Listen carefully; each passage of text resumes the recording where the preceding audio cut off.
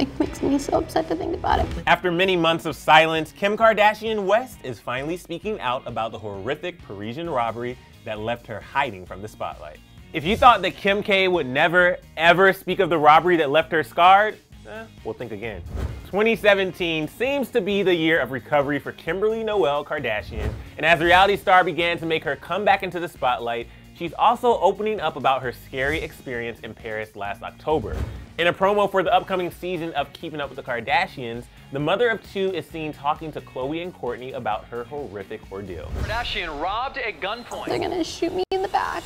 There's no way out. I can't imagine how hard it was for Kim to open up about her robbery in front of the cameras, but that dramatic incident wasn't all the Keeping Up with the Kardashian cameras focused on. So we all remember a couple of months back when Kanye was admitted to the UCLA Medical Center for sleep deprivation and exhaustion. Well, this was at the same time Kim was supposed to make her first step back into the spotlight at the Angel Ball in New York City. Well, of course, they captured all of that on camera too.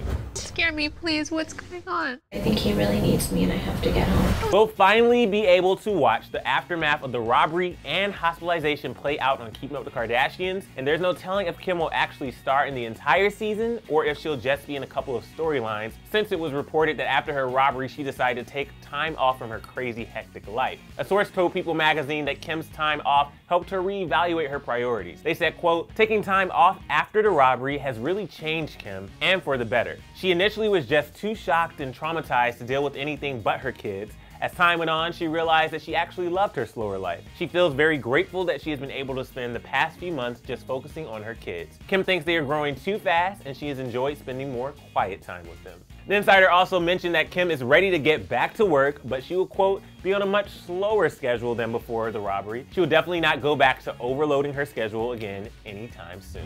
Since Kim is taking it slow and steady this time around, do you think we'll see less and less of her on the upcoming season? Let me know all your thoughts in the comments section below. And then when you're done with that, click right over here to watch these guys learn parkour on beauty tripping. And of course, don't forget to subscribe to Clevver News. Thanks so much for hanging out with me. I'm your host, Emil Ennis Jr., and I will see you next time.